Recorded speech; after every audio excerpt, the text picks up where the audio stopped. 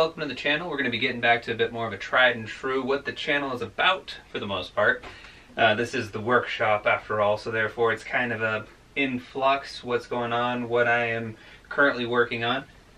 But we're going to be getting back to some good old hatchets and axes today. So, on the platter for the evening is a undesignated axe head.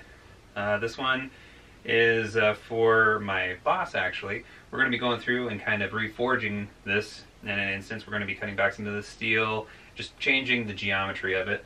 I have water on standby to keep it cool, so that way we can maintain the temper that the blade already has, so that way I don't have to retemper it. I'm going to throw a nice edge on it, play around with some of the edge geometry, and make it a nice little bit of a all you need universal kind of hatchet slash axe slash for fun throwing as well. So we're going to go through, clean this blade up a bit, change a little bit of the geometry of the edge, as well as we're going to cut back a little bit into the beard of it and give it a little bit more of a pronounced beard and have a little bit of fun with it. And I have a design idea for the handle a bit, kind of stole a few ideas a little here and there for some inspiration, and hopefully you will enjoy. So let's hang an axe.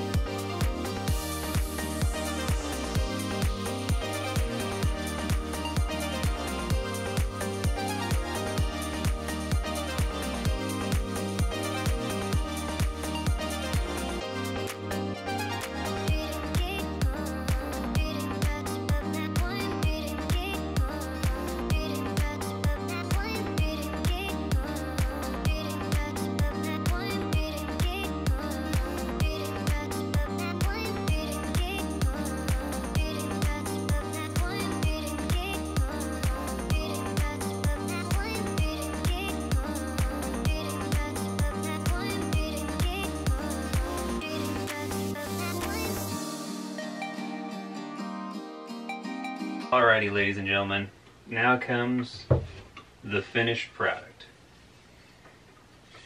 And that dreaded time for me, and the real reason I don't do commissions too often is when I create something I really like and I gotta let it go. It's gonna be hard tomorrow. I gotta give this up in a way to my boss who commissioned me to make it for him. And I don't know. I snagged the design idea for the flare and the grip, but it actually does work really good for like when you're choking up on it, if you're chopping on some kind of kindling or something, or if you were doing like full swing, or if you were to be throwing it like a hatchet. I really like the handle design. This is actually an augment between like 3 different styles I looked at for like a fireman's hatchet / axe, how they kind of have that swell at the end. This part off of a other company's design of theirs, which was encompassing the full handle, so I'm not really stealing anything there. Plus also theirs is a full tang style. That's the style he showed me, so I definitely wanted to add that into it, and I think it turned out really well.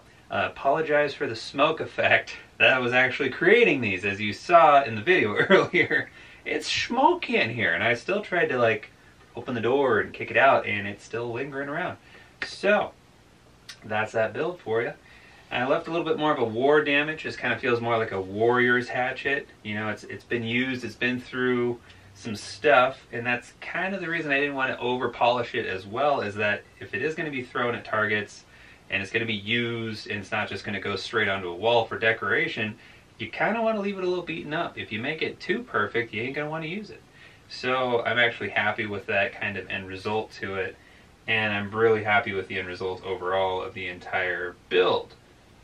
It's just going to be hard again to give it up. And hopefully you enjoyed. I definitely enjoyed building this nice little fun hatchet.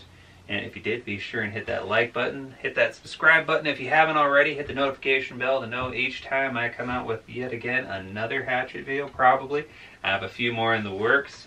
A little bit of a before and after kind of a stance there for you. This one had been sitting in a vinegar bath for a couple days before I actually got around to using it. And I pulled it out, cleaned it, and sat it down off to the side and said I would come back to it. Never ended up doing so, so I'm happy this hatchet head, or axe head, is actually able to come back into use. I have a couple more ideas knocked around the old noggin as well. Those ones I might keep in future, put up for wall decorum and background, as well as I will use them every now and again. Can't let it be fully on the wall for only decoration purpose. But thank you again. Hopefully you enjoyed, and we'll see you in the next one.